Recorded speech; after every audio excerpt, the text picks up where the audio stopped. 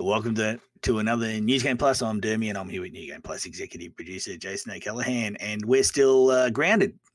Yes, Still, yeah. So it's been obviously tough with everything. Like, you know, both you and myself work in digital fields, and so we've both been. I've been super busy, and you've been super busy, and Jack came back and has taken over as showrunner for the next year of episodes. So cool. he stole our kind of Wednesday Thursday mojo. So we've been trying to figure out a way to do it. So yeah, this will be the last one today, and then we'll for Wednesdays, and then we'll shift over to a Sunday Monday timeline to kind of maximize your listening pleasure on the podcasting services. Yeah, we're trying to shuffle things around. A few plans because of the being grounded haven't really come to fruition yet. But we're just trying to shuffle things around. But anyway, we'll get to that later. With the lockdown, actually, I was actually saying to my kids, they're lucky. I see a lot of people complaining about lockdown. I don't want to get into this too much, but you know, people are lucky that it's not 30 years ago lockdown, because I'm going to tell a horror story, because this frightened my children. If there's any kids listening or any parents of young children listening, put them in bed now. They don't want to hear this, because this is going to be traumatizing. When I was young, start with a typical old man start. Back in your day, here we go. Maximum back in my day. Yeah. Okay. There was no Netflix. There was no Wi-Fi. There was barely any internet. There's no World Wide Web. There was no Xbox or PlayStation yet. And if you did have a Nintendo or even an Atari or something back in the old days, there was one TV in the house, and your dad got to choose what you watched. So people now are complaining about lockdown. It could be a lot worse, because so many kids, when I was young, being locked down meant being in a small house with normally a large family at that point in time, one TV in the whole house. Do you know how one TV used to work? You're probably old enough to remember this. Yeah. Well, see, I was 6 when I o'clock went news. Yeah, sorry. Yeah, no. 6 o'clock news into. And I mean, that was always why the Seinfeld at 6 thing was such a phenomena for Channel 10, was because they did 5 o'clock news, and then where everyone else was doing 6 o'clock news. So yeah, but yeah, you Simpsons used to go at 7. Yeah. Current Affair at 6:30. There was a game show, like if your parents didn't like Simpsons, you had to watch Sale of the Century or something at 7 o'clock. Family Feud for a while there, yeah. With Tony Barber or something. And 7:30 it went into some sort of a murder mystery or something, or some sort of drama. And then 8:30, your dad would switch the TV over to SBS for some boobies. So, and that's the other thing that's changed. Back then, and this is going to be frightening for older children out there, that your teens and your early 20s maybe, because there's no internet, there was no access to any risque material either. So the only way you were going to see anything like that was if one of your mates found his dad's stash of magazines. Yeah. So things are very different now. I tell you what, right now, people who complain about lockdown, you're spoiled. Yeah. It's the best time in history. And in fact, we're lucky that we finally got NBN too. And we have NBN at a reasonable quality. Do you know what I mean? Like, as much as I hate the path the NBN has taken, despite their bad business decisions, despite all that, like, there's actually some okay, like, you know, the uptimes and stuff like that is finally starting to stabilize, and this is when they'll start to look at selling it to Telstra, because they're fucked. But like, yeah, no, I 100% agree. Like, I mean, like, I'm old enough to remember, but see, when I was a kid, I used to have like a tiny little, like, kind of 24-inch CRT in my room. So like, I used to be able to like split off and go do that and stuff like that. So at least I had something. Which was spoiled. Yeah. Which was super spoiled back in those days. But like, I remember at Nan's place, it was, they'd watch the news at 5 on Channel 10, and then they'd watch the 10 had the early news. And then they'd watch channels like 9 News at 6 o'clock, and then they'd watch a current affairs. So for that 2-hour block, and then they'd be serving you dinner at 4:30, 5 o'clock, because they're old people and that's when they fucking eat. And that they used to kill me. Like, people always say, like, oh, you never have a really good bedtime. I'm like, yeah. Dinner time. I'm like, yes, because dinner time was either 4:30 or it was when I reheated the food after I got home from work. You know what I mean? So it was like, yeah, I never knew what a decent time was. Yeah. Yeah, the whole day revolved around the TV schedule, and that's I'm not exaggerating. Now if you go, actually, I'm old enough to remember when Channel 10 started. It was Channel 0, so, but a new TV station starting was a big deal. But the whole day revolved around TV. Now, nowadays, there's 300 new channels every hour started on YouTube. Yeah. There's always something to watch, and you can jump on your tablet or your phone and watch things. And you got Netflix, like I said, and you got an Xbox or a PlayStation or a Switch. Don't complain, people, because it could be worse. This is the best time in history to be locked at home. So tell you what, you wouldn't want to happen back in the 80s and 90s. And the thing I love the most is it's like, the real groundswell against Dan Andrews. It's like Roy Morgan polls, so not Fairfax, which is a lie, not News Corp polls, Roy Morgan polls, actual polls. He has like a 70% approval rating, and it's like, the 300 people who show up to the Queen Vic markets and terrorize people. You're not really having the impact that you thought you would, were you? And then let's not get started on throwing a brick at Edward Burke. No, actually, I won't get political, but I will say something, because I was talking about this with my daughter, because she's starting to get older now and take a real interest in stuff. What you'll find in society, and people forget this, they don't understand. This is I'm getting to the 70% number, right?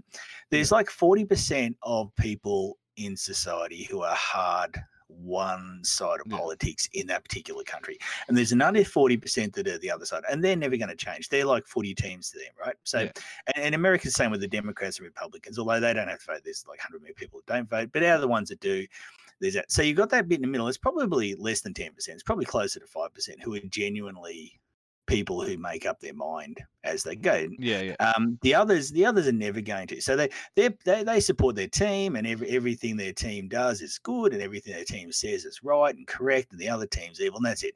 And it's always been like that. It's really obvious now because it's played up for clicks, right? It's the ultimate clickbait. It's like boy versus girl, or something. So one of those things, an age-old thing you play up. Right now it's left right, which is fake, but I won't get into that. But you got 40-some% of each side that are just not going to change. But when you see an election, elections are normally won. Like in any two-party system worldwide, and we're still two, even though we've got the Greens, we're still two. Elections are normally won by only a couple of % of the vote. So if you see an election won by 55 to 45, that's a smashing win, right? And that's what people don't get. People kind of think, oh, I can't believe anybody would vote for such and such. Well, you know what? The fact is that they just are, and their candidate could murder puppies live on TV, and they're not going to change their vote, right? They're going to hate it, but they're not going to change. So when you see a number like 70% of Victorians supporting Daniel Andrews, that is actually massive, because that means that a lot of that hard-coded other side of politics, it has switched over, and that's rare. Not if I saw 60-40, I'd say, okay, well, that's probably all the genuine undecideds have switched. 60-40 is still high, but you know where I'm going. The same-sex marriage one was 65-35, and that was still considered cool, we're doing it, because that's not a 52-48 Brexit, that's a 65-35. There's 52-48 Brexit is normal, and that's why constitutional changes normally require two-thirds majority. Because they knew that back then, because it's always been the way. And people on the internet can be in bubbles. They can forget now that that's the way it is. You'll see people on Facebook and they just can't understand how anybody, say, could like Trump. And you'll see an equal number of people that can't understand how anybody could like Biden. The fact is that there's a percentage of the population that's large who are going to no matter what, because that's their team. I would say the difference in America is that obviously they don't have mandatory voting. So it's that thing of there's, I would say it wouldn't be 40. I'd say it's about 30, 35, right? That are guaranteed one way or the other. But the thing is that the Americans face, and Australians have it to a smaller extent as well, is that but we obviously have mandatory voting, so everyone has to go and vote no matter what. So as the age ratio skews, more likely you'll see it kind of creep down. So they have Liberals have to sell their message to young people, which they don't like doing. So that's why they try and sell this prosperity, keep your house prices up, blah, blah, blah, blah. Whereas in America, the Republicans will always vote. They'll always go out and vote. They'll always drag their old people out to vote. They'll always vote because it's not mandatory. So the Democrats, the young people, people assume they'll walk it in as, oh yeah, whatever, don't worry about it, or whatever laws are enacted, meaning that these particular places, like you say, where the votes matter more than they would elsewhere, you find a way to do that. I mean, we still had Chisholm here. I'm in Chisholm. Electorate at the moment, and that was when Gladys Liu won by 1,000 votes. Now she lied on those signs, the Liberals lied on those signs and made them look like AEC ones. 1,000 votes aren't hard to sway. The area we have is 25% Chinese as well, and the area is, I think it's like 80, 90,000 or something like that, some reasonably high figure of people.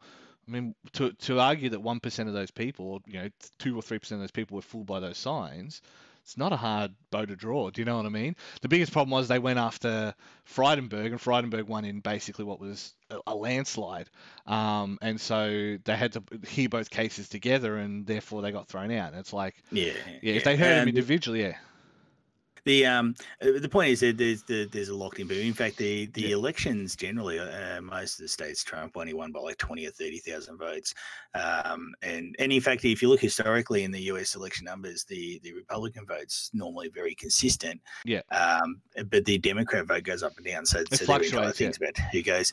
Anyway, look, we weren't going to talk about too much about that, but it was about lockdown. And there you go. You got a little thing about don't die of shock if other people have the opposite political view to you, because you got to assume that 40-something% of the people you talk to are hard coded to, and it's part of their identity, and with the way you approach them has to be different than yelling at them and telling them that they're stupid, because they're not going to listen. Nobody's ever said to somebody, hey, do you think that? Well, you're racist, and they've gone, hey, you know what, I am. I'm going to change my mind. It doesn't happen. That's a fantasy. Those Twitter posts where people go, I was on the bus and I said this, and this person of color came up, and then the whole bus clapped, and they're all lies, right? They don't happen in real life. Anyway, people are locked in. That was my point. And for 70% approval for the lockdown, well, that is actually massive. That's where I was going. Absolutely, in a two-party system, that is enormous. Yeah, and that's why they're so desperate to kind of make a big deal of it while it's still here. Because as lockdown starts to wean off, there's going to be less anger in the community that they can capitalize on. Do you know what I mean? So most people have already forgotten the bushfires. And then we're just about to get 2.0 of that. So don't I mean, it's like Scotty's Teflon. If there's nothing you can say about Scott Morrison, he's Teflon. But anyway, let's talk about video games, because this is meant to be a video game podcast, and even by our standards, tangent as we do. Okay, the first one. What was I going to talk about? I've totally forgotten. There's a big Sony. Sony is about to release pricing, and now they haven't confirmed that they're about to release pricing. They've just got a big. They have to at this point. I think it's in 7 hours. Yeah. So Microsoft obviously had the leak. So they had the leak come out that was they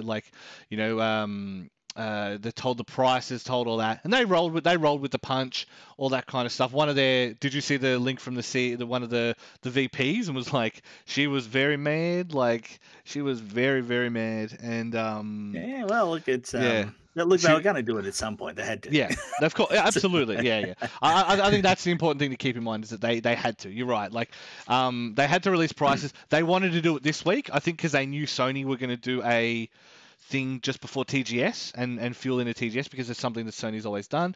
Nintendo usually will do a mini partner direct for TGS, which is what they're doing, I think, tomorrow or the day after, because TGS officially starts next week. Yeah, all the online TGS stuff. Yeah. And so it becomes that question of where are they going to go now? Are you surprised at the Xbox prices, or? Okay, well, let's get into pricing, because I've already told you I think there's some 4D chess being played. We're back on other stuff, but I think there's some 4D chess being played. Now, what were the prices? They're like Australian. The Series X, the big box, is $749. $749 Australian, and the S, which is the little thing that looks like a takeaway speaker. Very good tweet by Don, by the way, about that looks like something I'd order a fries and large burger through. That was nice. $499. Correct. Yeah. So $499 for that one, and $750 for the other one. Now, it's a little bit higher than I would have thought, but Don brought up an interesting point, since we're talking about him in our Discord, which was American prices don't have tax attached, and if you if you do $4.99 USD plus 10%, you get $7.54. So the minimum that they could have, well, you know, the kind of, they obviously expect the currency to stabilize. Yeah. And as a result, yeah, they're charging $7.50 now. It's a bit more than, still a bit more than I thought they would have gone. $4.99 was on the money for where I thought the S would be. It's the X that I thought would be a little bit cheaper. But I mean, it comes in pretty. I mean, it's comes in pretty line price with where I thought. I don't know where your head was at with it, but it sounds about. It's a little bit more. Like I thought maybe 650, 6 or 7. Oh, sorry, 649 and 699 because you know 49 and 99 are psychological numbers. Correct. 499 at least is not 500. No, exactly. So I don't know why they do that, but see, this is what I think there's 4 chess. And I'll tell you why. Is my theory is this, right? Now, Sony, they were playing chicken. And all along, I think Sony was going to come in higher than the Xbox because in this console cycle, Xbox is making all the moves and Sony is reacting. And they've been reacting since the start. So, and their cost of, you see a little while ago, I think Kotaku said that the cost of parts in the PS5 is enormous. That probably is in the Xbox, but it did add up to a fair bit, and Sony's been talking up it's a new generational, all that sort of typical Sony wank that they do, the fanboys lap up, and so I reckon Sony's going to come in higher, and so the 4D chess I reckon is played is Microsoft have gone high on the Series X, they've gone a bit higher than they intended to. Sony's going to come in $50 to $100 more. US, because they've got that room to move because they'll go, cool, we can do that. Our fans will buy it. We can sell it as this is a generational jump, all that other crap.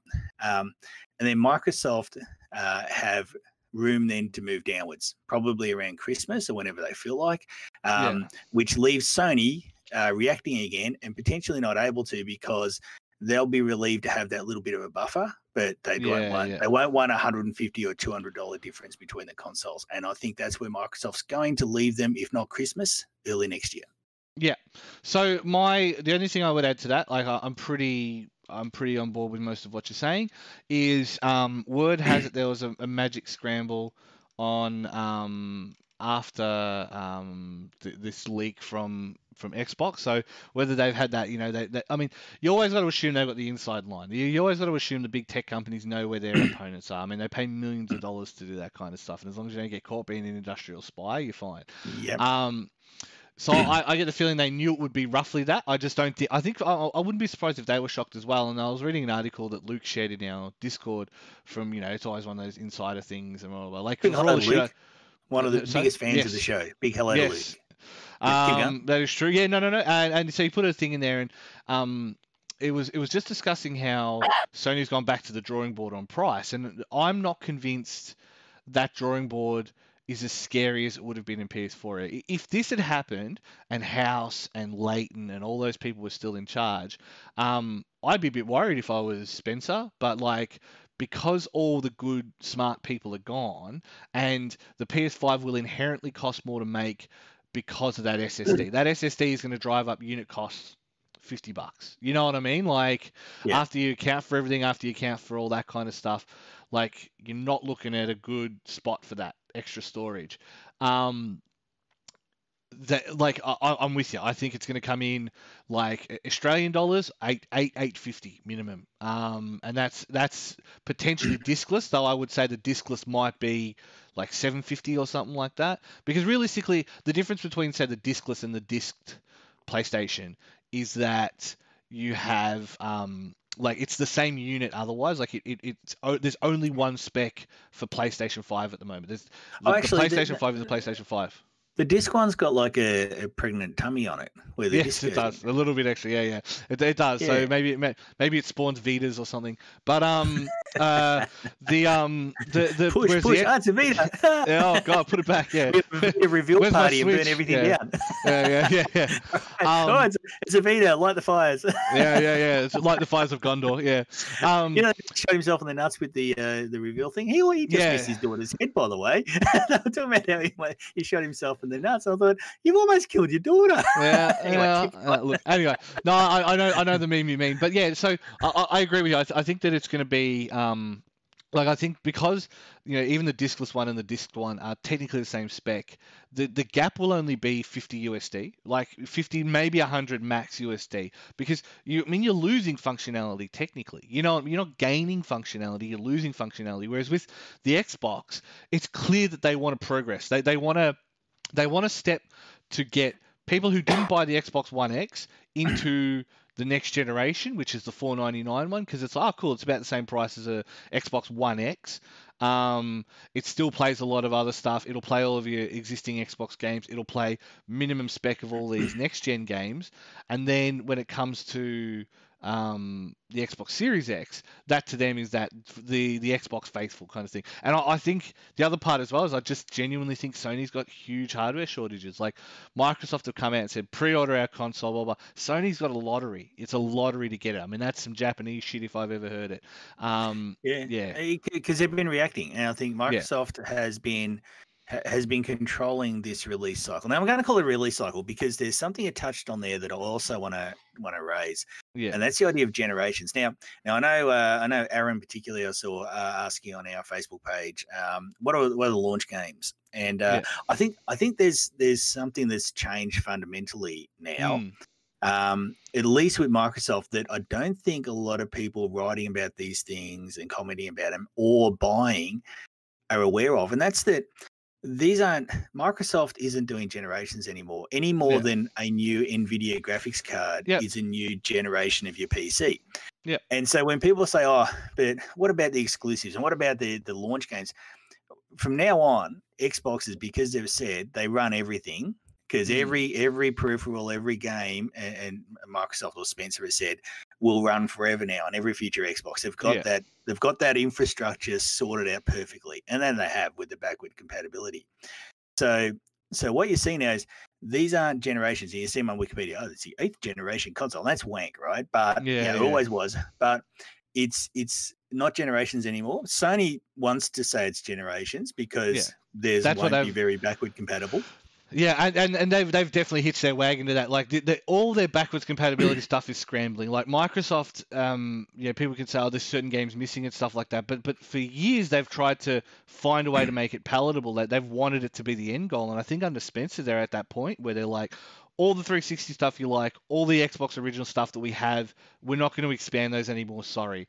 Your Xbox One stuff, basically every game will work straight out of the box. Like, we will just emulate that one-to-one. You don't have to worry. And I think because the hardware differences, again, it all comes down to the hardware differences. The main reason you're not going to get PS3 games on PS5, and although you can, like, there are starting to make leaps and bounds with the PS3 emulation on PC and stuff like that, is it would be nearly impossible to do it with the processors that exist on like the PlayStation 5. It's not going to be enough power. It's not like working out those processes. You can't brute force over that. Whereas a good spec PC, you can brute force through it. You know what I mean? You can make it so that it'll brute force through.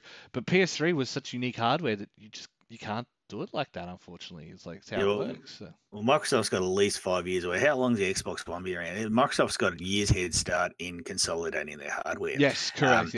But this is where everybody, like I said, commentating, talking about it, writing about it, and all the customers are still stuck in the old mindset where an Xbox and originally a Sega and a Nintendo console come out near each other, then an Xbox and a PlayStation come out near each other, and so this idea that they're competing with each other, well, they're not anymore, because every time Microsoft releases a console, it's like upgrading your PC. All your old games are going to run a bit better and faster, and they are doing that. They're adding like ray tracing and stuff to older games.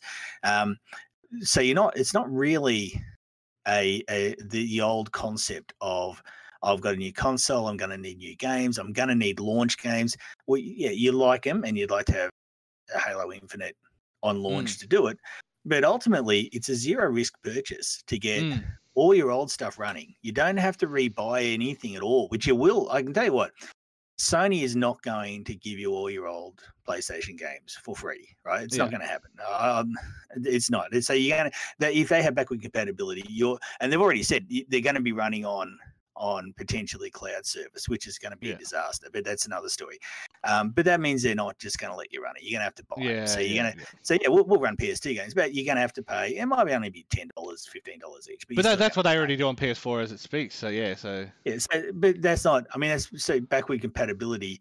But it's not the same as what Microsoft's doing. Microsoft's saying, if you have this game, you bought a game, it's yours forever. And that's what happens on PC. If you got your Steam library, generally, I know there are exceptions to this, but generally the idea is if I've got my Steam library, every time I upgrade my PC, it runs. And there's a good chance it runs at a higher resolution and faster. And guess what?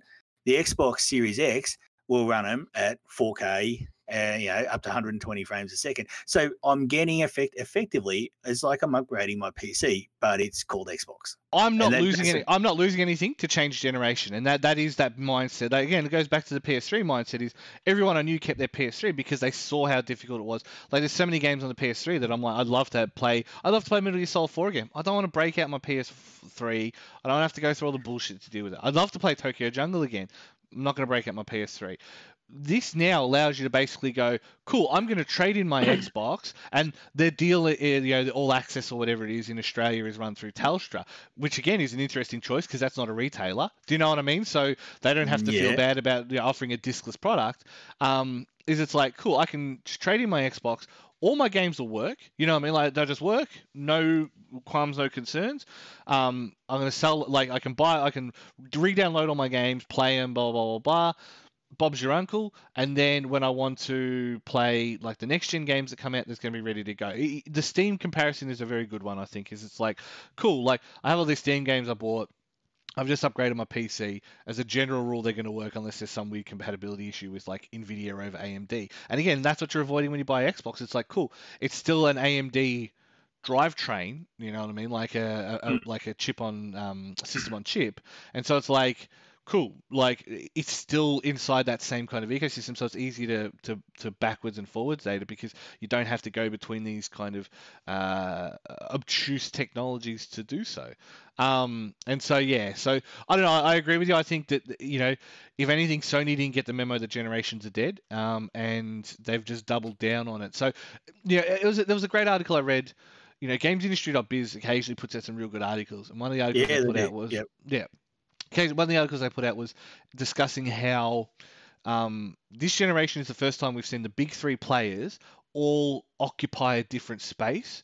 Sony is going for, we are the next gen glam premium experience, and that's another reason I still think they'll sell it for expensive, because they're pushing that as it is the flagship. They're using they're using expensive language, which is why I reckon it's going to be 900, potentially more. Correct. They're talking like it's a premium product, and there's only one reason they'll do that, and that's because they plan to price it. But anyway, keep going.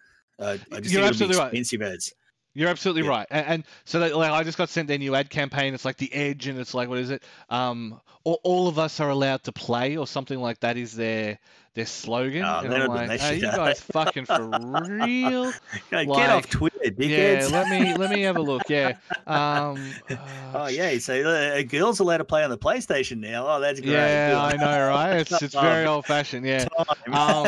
I flagged. I can't say it quickly, but yeah, it was. There we go. Yeah, gamers go beyond the edge. So yeah, play has no limits. The spot brings the idea of play has no limits to life through an evocative visual metaphor, with gamers taking us on an adventure they never dreamed were possible. Shut the fuck up. Show us some goddamn video games. Like, no one gives a shit about your fucking penis thumb, fucking third place bullshit. No one fucking cares. Oh my lord. Can I point out that in the past, Sony has done some outrageously racist ads? Mate, like Sony. Okay, comment below. You're gonna get upset, but they have. Let's not. There was that one where it had the white Vita grabbing the black Vita. They were like people and grabbing by the throat, and it was just outrageous. And it was pretty obvious what Sony was doing. They were pretty. And now they're doing that. Good on them, but It's their typical bullshit. That's what they do. Yeah. People lap it up. They're playing to their crowd. Their crowd will love it. It's going to be an overpriced piece of garbage, but hey, here we go. Yeah. So I think that really goes to so that's the premium. That's the experience they're trying to. Yeah. That's the experience they're trying to sell. Then you have Xbox, who are more interested in you maintaining their ecosystem. They realize that the thing that Steam does well is maintaining people in their ecosystem. People won't go to Epic Games Store unless Epic Games are literally giving away brilliant indie games. They won't go near it because there's no incentive to go to Epic Store. Yeah, but even when they do, they ninja it. They'll go as long as they'll go to play the free game and then come back straight away. Yeah, I mean, exactly. Nobody goes to Epic Games Store by choice, so nobody stays there by choice. Absolutely not. It's a joke. But anyway, no, you're right. You're absolutely right. You're absolutely right. And I mean, I find it funny that that's who Sony have crawled into bed with. Do you know what I mean? Like, if you want to make that point, and I think that's where we're headed. The same market. That's what that is. They're the same market, big play stuff we see. But anyway, keep going. And so and then so Microsoft are going for the ecosystem. They want you to buy Game Pass. They'll take the hit early on for things, but if they know that once you've locked into that subscription and it costs you $150 a year, they would have looked at it and gone, in previous generations we would be lucky to sell 2 exclusives a year, and that's $100 USD that we're selling. Our attach rate is low, so how about instead of that we offer all these experiences under that banner, right? Offer our partners a chance to sell DLC, offer our partners a chance to sell this, sell the base game in as XYZ. Like, it's like it may sound cynical, but like, I don't get the DLC with Witcher. It's like, yeah, but you get The Witcher for free. So you get like 40 to 60 hours of one of the best RPGs of the last 10 years for free. And then if you want to buy the DLC, wait till it goes on special for $15 and buy it. You know what I mean? Like, there's so many opportunities. Yeah, like, that's what they want. They want you in that ecosystem because you're unlikely to cancel it once you're in. You know what I mean? And if you buy it through the All Access for that 2-year period that you're paying it off, you get Game Pass included in that. You get a code for 2 years of Game Pass, right? So it's like, cool. So they've got you in the ecosystem. Now that's what they're building towards. They're building towards, I would say the difference is that Sony are building towards a big 2020 and Microsoft are building towards a big 2025. It's just going to see if they can, I guess they've got the resources to weather that particular storm, but it feels like for the first time in a while, Microsoft have a cohesive plan, to give you an idea of where they're actually headed with their promotions. And I haven't said that about them in a long time. And then Nintendo are just doing Nintendo things. Like, they're just doing handheld things. You know what I mean? Like, we're making, And so every market's different, and that's why you're seeing Microsoft, they're like, hey, we'd love to have Cuphead on Microsoft Store. What about it? And I reckon for that one, vice versa, like on the Switch Store and having access to rare properties and all that kind of, like, vice versa. Yeah. I'm sure it was a kind of a, hey, we'd love to publish it on there. Why do Nintendo care? Like, Nintendo don't compete with Microsoft. People don't play Mario for the same reason they play Halo. So Microsoft don't care and Nintendo don't care. It's a boon for them. The worst thing that could happen to Sony is the combining of those two worlds. And I think that is the thing that they need to be mindful of. And we've seen recently EA, I don't know if you're aware, you now get EA Play as part of your Xbox Game Pass sub. So you'll get the Sims 4 for free and you can pay $710 worth of DLC. Hey, I bought the train Sims. I can't pick on anyone for that shit, hey. Choo-choo.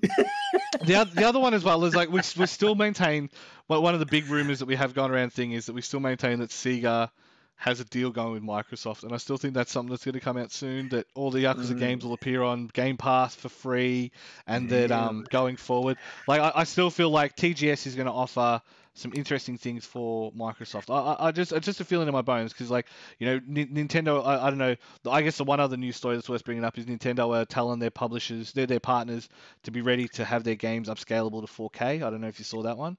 Well, yeah, you go with that. We talked a lot about Sony and Microsoft. Yeah. Let's go a bit in Nintendo stuff, and I'll save Epic for later. So let's go. There are a few Nintendo stories, so let's go with that one. So there was a patent I also saw for independent Joy-Cons, which didn't slide on to a thing. So go with what you know, what you can say.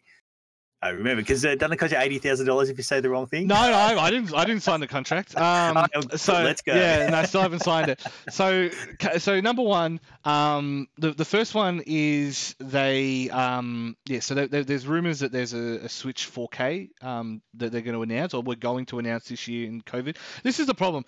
My rumor mill is normally pretty good. I've got a pretty good ear for what to take seriously and what not to take seriously, and I just because of COVID, everything is like cactus. Like, good luck trying to plot a course at the moment.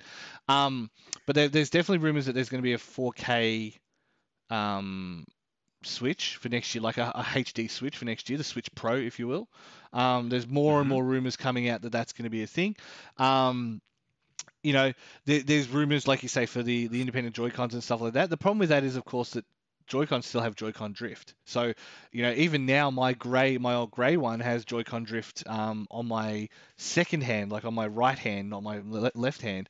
And so that's out of the 10 Joy-Cons I have? That's 3 out of 10 Joy-Cons have Joy-Con drift. I'm on my third set, but I got a teenage boy here, and I don't know, you can tell when you got a teenage boy at home when your son reaches puberty, because suddenly all the taps in the house you can't turn back on again. Yeah, right. And the Joy-Cons have been direct. So it's a little bit Rocky Bullwork. Guess I don't know my own strengths. Yeah, pretty much. It's actually quite surprising. It's quite amazing to watch. But I'm on my third set of Joy-Cons, and the other ones are just cactus. Just go off in random. Both of them on one set, both of them just go random directions. I tried playing Spyro, and it just spins around the whole time. It's just unplayable. Yeah. And so that is probably one of the big hardware deficiencies that they need to sort out. Kind of full stop. And then obviously they had the Mario announcement recently. It's funny, they're at the 35th anniversary for Mario, and Sonic's anniversary is later in the year for 30th. It'll be interesting to see what they do, but they obviously announced the triple pack for the one of the worst kept secrets I've had is the 3 triple pack Mario games. 3D All Stars. 3D All Stars. Yeah. Well, one game I've never played, one game I've tried to play a few times, and another game, which is Mario Galaxy, that I reckon is one of the best games ever made. Just so incredibly imaginative, even for Nintendo. I'm really, really, really looking forward to that. But anyway, I've sidetracked what you're saying. No, you're right. No. Look, I mean, to me, it's always that thing of Mario Sunshine and Mario Galaxy, I'm always happy to play. Mario Galaxy 2 is also another fantastic game. But yeah, it'll come as DLC, won't it? The biggest annoyance about the whole thing is, as you saw, so they've got that, and then they've got Mario 35, which is like a competitive battle royale game for Mario. Yeah, interesting. But they come off the store in 31st of March. They come off the store at the end of the Japanese financial year. That's a manufactured shortage. There's actually a term. Yeah, it's artificial scarcity. Scarcity. Artificial scarcity. Yeah, there's no way they'll do that. Digital artificial scarcity, not physical artificial scarcity. Digital artificial scarcity. Yeah, they're just making sure everyone gets on early. Sorry, there's no way they'll remove it from the store. What they'll do, they'll remove the pack, and then they'll sell them individually for $30-$40 each, is what they'll do. So the 3D All Stars is going to be removed as well, is it? Yeah, 3D All Stars is going to be removed as well. I'm reasonably certain. So. Because my guess would have been more along the lines of that's going to be like a Master Chief collection, and they're going to add Mario Galaxy 2 as DLC. That's what I can see it going. Well, I won't hold my breath though, because I think the threat to remove it, it's not a threat, but you know what I mean, is to get the interest early, and it'll work. So, but I can't see him removing it. Again, I think it'll be they'll remove the pack, and then it'll be what's what I'm thinking of? It'll be then separated out of the pack into the individual games. But Well, sorry to interrupt, but there is some news, and this is something that's only recent. That's Devivo ran. Steve being one of the best, actually, Australian video game journalists, I believe. But the Mario 3D All Stars all run off emulators. Yes, I know that one. Yep. Now that suggests if they are, and if what you say is true, and they come as a pack of you're effectively getting a pack of 3 emulators, right? A GameCube emulator, a Nintendo 64 emulator. Although I think they're the same one, and one that does. No, you're thinking Wii and GameCube are the same. Oh, sorry, my mistake. Yes, but so you effectively, if that's the case, and it's not what I thought, well, I'm happy to be wrong on that one, then we could be seeing floodgates open of those games that all run on those emulators. So maybe not a virtual console, but you might see a hell of a lot of Wii games find its way onto the Switch, for example, soon after this. Yeah, I don't think that's a bad idea. And I mean, realistically, it's like even the ROMs that were on the NES Mini were like countersigned ROMs that someone had taken off the internet. They just like played with kind of thing. And it's like, yeah, but what are you going to do? Sue them for taking back their own thing? You know what I mean? Like you can't. What like. But if somebody else does that, they'd see their pants off. Yeah. Corporation gets stuff. Anyway, stupid capitalism.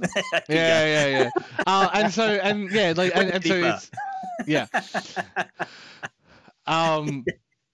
it's it's super funny. And then of course, like on top of that, like you mentioned, like we bring up piracy before and how good PS3 emulation is, and good old GeoHots had to spend a bit of time in jail for that one, and you know what I mean. Like it was a joke, all the situation there, and then like lo and behold, I mean, again, you got to give Microsoft that. At least they've just lent into it and embraced it. You know what I mean? They just said, let's just make it available for people. It's the Netflix argument of let's just make it for people to watch, and then they won't download it. And that's the thing. Like we've gone back to.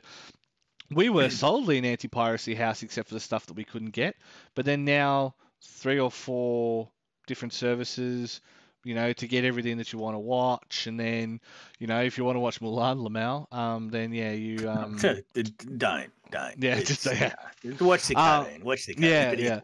Yeah. Well, I mean, like that critique I linked from the thing from the Chinese guy was really good and discussed a lot of the reasons that it sucked. It sounded fair to me. I'm not Chinese, but I know a movie that's a cynical marketing ploy. Yeah, exactly. Yeah.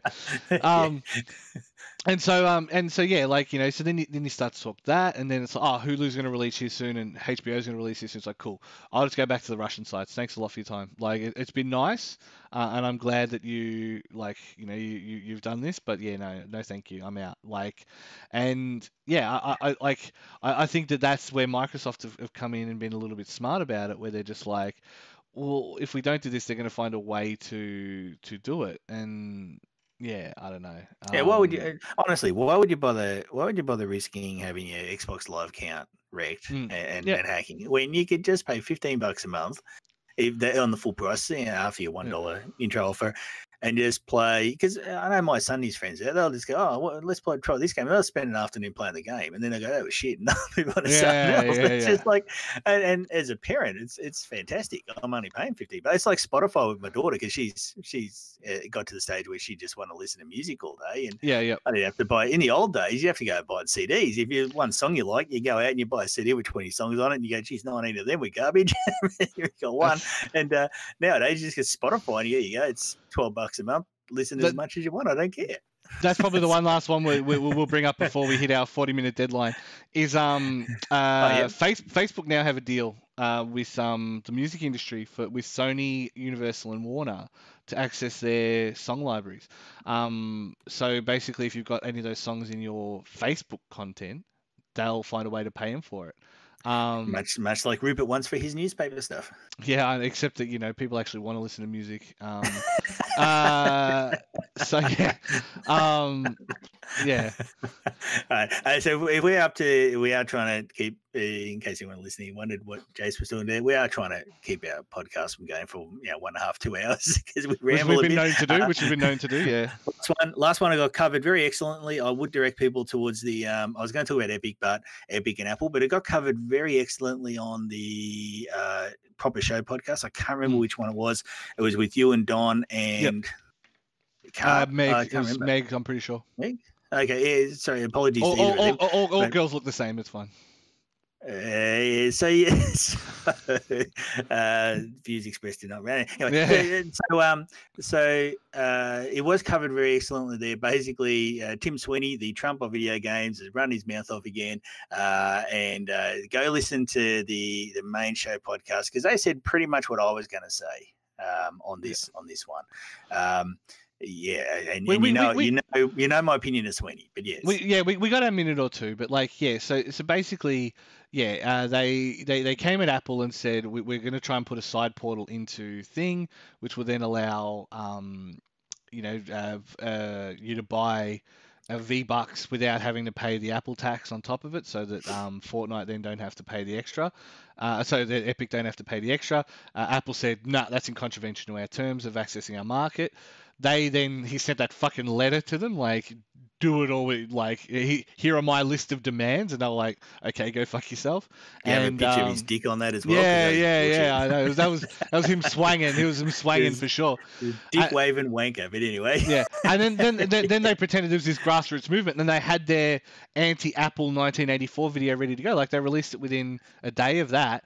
And then, so they took it to court, and the follow-up that we didn't get a chance to discuss on the thing was that, because Apple was at the point where they were like, well, we now don't want you to have anything that's made using the Unreal Engine, we're going to remove from our store because you're suing us.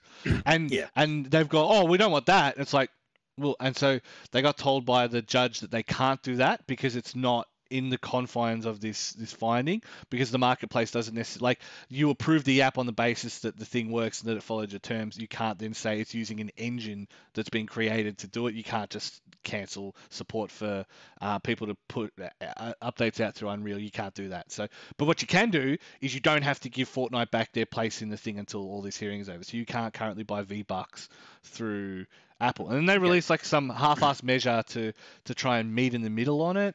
And even Microsoft have just said, look, so basically you can access xCloud and the Stadia service through your iPhone, but you have to download each individual game as an individual app, as opposed to having a portal that covers them all. And they would still let you buy. Like they said, like if you want to buy subscriptions for that, you can buy it through the thing, but you have to have them as individual apps. And then Microsoft just came out straight away and said, it's like, if it's not a holistic, seamless experience, we're not interested. Thank you anyway. Okay, there's a big difference between Microsoft and Epic, and one is now what Microsoft wants to do is different to what Epic wants to do. Now Microsoft wants to stream games, and the reason Apple doesn't like that is because they make the same reason Apple killed Adobe, and people overlook this. The only reason Flash doesn't exist anymore is because the iPad was popular and Apple wanted you to download apps instead of playing Flash games on the web. It's as simple as that, nothing more than that. And I'm not going to say that there's any good guys or bad guys in this. Especially not Adobe, yeah. Yep. In all of this, there's only bad guys and worse guys when you talk at this level. But that's different to what Epic wants to open the door to have other app stores on Apple. Now, people might say, that's okay, whatever. We used to have Cydia to run the homebrew stuff. But there was a brief moment in time before Apple made everybody do in-app purchases through the App Store. And what was starting to happen was everybody was having their own credit card processing and therefore their own credit card storage and everything in their apps, and was starting to get really, really like fraud everywhere. Effectively, basically every app that came out of Ukraine or Russia or North Korea was effectively just collecting credit card information, and it was and Apple saw what was happening. The complaints were starting to happen, and so they said, no, from now on you have to do all purchases through our app store. And now Apple takes 30%. People complain. They are providing infrastructure and all that, so I don't think it's, you could argue it's. Well, you kind of knew the deal walking in. You know what I mean? Like, you want access to that they market, didn't spring it on any. But what happens now if Epic wins this? Now Epic wants to put an app store on, right? And Epic can get stuff because I don't think it needs another app store personally, and I don't think Epic offers anything of any value, including Fortnite. Comment below if you love Fortnite. I don't care. But the Epic one did. Now, problem is then suddenly the next there was also a point where there was 11 Commonwealth NetBank apps on the Android store, and only one was by Commonwealth Bank. And you're going to see stuff like that. So you're going to see payment processing being done through apps all over the store, and it's going to be a mess, and people are going to start losing money. And who are they going to complain to? They're not going to complain to the Russian little hackers who wrote that app. It won't happen. They're going to complain to Apple, and Apple's going to get the class actions and everything. And this is where I think what Epic wants to do is opening a massive can of worms. And I hope they're not successful. I got no love for Apple. I think, I'm not commenting on 30%, but I think unless there's a way, if Epic get their own app store and nobody else does, you know that everyone else is going to say, how come they got an app store? We want one too. So then you're going to find EA is going to want an app store, Ubisoft will want an app store, and then there'll be tons. And again, it's going to get to the point where everybody's doing credit card transactions through their apps. And it's dangerous, and it's going to end up in a platform that is for normies and for people that aren't really educated about security. It's even more dangerous, and I really think what Epic's doing here is a bad thing, and it really is playing with fire. Yeah. So like I always say, like, the one thing I will give Epic is the fact they only take 12%, I think, out of everyone's. When you buy a game off Epic Store, you get 12% taken out. I genuinely think that's good on them. That's great. It's just the exchange rate into China, so Tencent and all that don't.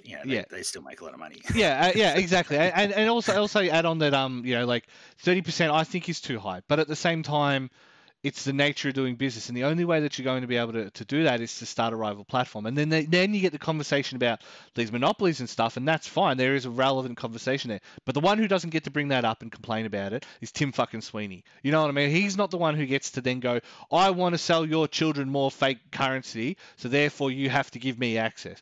Like, shut the hell up, Tim. Like, just... Yep. Yeah. I tell you. And who else can't complain? Yeah, you know who else can get stuff? Microsoft. They had their own platform. They abandoned it. Like, you know what would be a killer app for Windows Phone right now? xCloud. You know what? Yeah. Microsoft, calm the hell down. You had your chance. Decision to be reliant on Apple and Google, right? That was your choice. You had a phone. You had a functioning operating system. It was better than the others. It was really good, but you canned it, right? So don't go complaining and saying, oh, no, they won't let us on our App Store. If only we had another place. You did. So no, there's no good guy and bad guy in these. There's only bad guys and worse guys. That